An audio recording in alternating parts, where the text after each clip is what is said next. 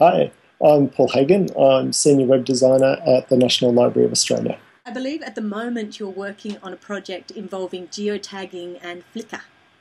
It's mostly involving geotagging and the National Library's collection, but also hooking in on the wider crowdsourced geotagged photographs in Flickr. So a lot of our geocoding is one area where our collection's fairly weak. Not a lot of content actually has any latitude and longitude information applied to it. So I've been doing a few experiments to try to automatically extract place names and use available services to apply latitude and longitude to a collection item. I'm sort of seeing this being used as, well, primarily for location-based devices and location-based searches. So instead of sitting at your computer at home and carrying out a search on a particular town or a particular suburb or neighbourhood, when you're out and about with a mobile device, a GPS chip picking up your location and providing you with a lot of historical information about the environment that you're standing in. And services such as Google Street View that provide a current day view of an area. You can compare that with a historical image and see how that's changed over time. It's a way of enriching a record without actually having to do any hard work. One project that I did a lot of was trying to do a search by colour over our collection so that you could sit there with a colour picker and pick a blue colour, and you get all the photographs and images from our collection that came back with that particular shade of blue, or red or yellow or whatever colour you like. In a way, a little bit of a novelty, but once you start delving into it, it actually started to reveal some really interesting things about our collection, and provided some indications of picking particular colours brought back particular objects from the collection. So it was like a faceted search. So if you did a search on a pale yellow colour that was like a faded paper colour, suddenly you got all these charcoal drawings coming back. Particular shades of a dark purple brought a lot of particular oil paintings and portraiture paintings that used a particular pigment in the oil paints. So, yeah, it provided a very different way of analysing and breaking down the collection that wasn't available before. Had to go with some facial analysis stuff as well. And that was trying to automatically do facial recognition over a lot of our collection.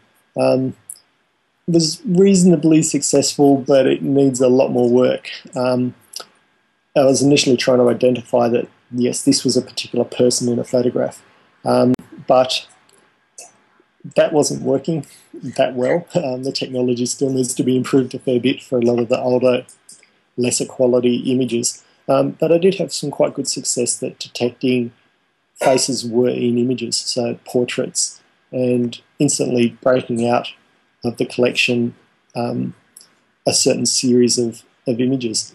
And I guess all of this, I guess you combine the two of those together, all of a sudden you can start to get, start heading down the territory of, being able to reveal all the books that are blue and have a person on the cover.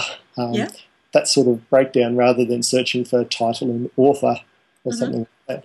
If you've seen the cover of a book, getting it back somehow. I see hacking as getting a system or a program or something, doing something that wasn't intended to be useful in the first place. So a traditional search interface, accessing that information in a totally different way and reformatting the information, redisplaying it differently. In a lot of the cases of what I'm doing, instead of typing something into a search box, going behind the scenes, and the GPS in my phone is acting as a search box. I see that as hacking. I think the way that hackers get things done is, in a lot of ways, they just do it, which I think there's something valuable in that. They're not hung up on a lot of traditional ways of doing things. This is how we've done things in the past, so we've got to go down this path to with this new project or something like that. Yeah, they're discovering new ways of doing things, using different methods to display things in different ways or access things in different ways. Thinking outside the square, outside the normal, and I think that's something that libraries can learn.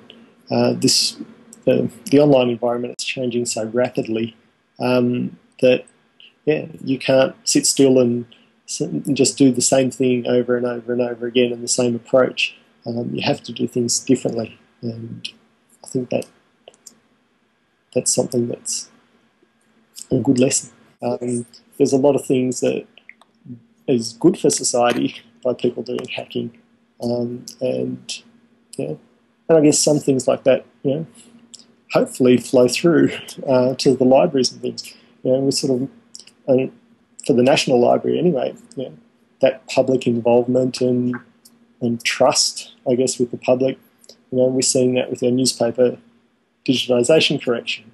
It's not hacking as such, but it's people updating our information, and that's been a real success. Nothing bad's happened from that.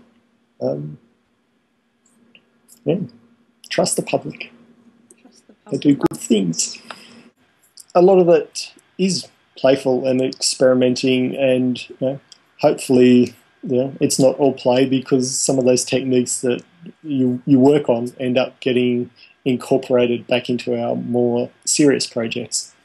So it's not really play, but I'm lucky to be working in an environment where I'm allowed to have this playtime and this sort of behaviour is encouraged. I think public libraries have a very different approach to this sort of collecting that the National Library does, being a national institution. We tend to build these big national services that are very institution to institution based. They're not as much institution to community based, because it's hard for us to do. Australia is such a big, broad, vast country, both distance-wise and population-wise. But public libraries they're a bit more in touch with their local communities. So whether that's providing services for local history groups, local the hub of the community, it's something that they can do and generate. And then through all the institutional models that are in place for the National Library, that can get exposed to a much wider audience and incorporated into a much larger ecosystem, so to speak, than what's possible by just having it as a local community group or just within a local library. But it's that grassroots level that a national institution can't really get to. So it's really important.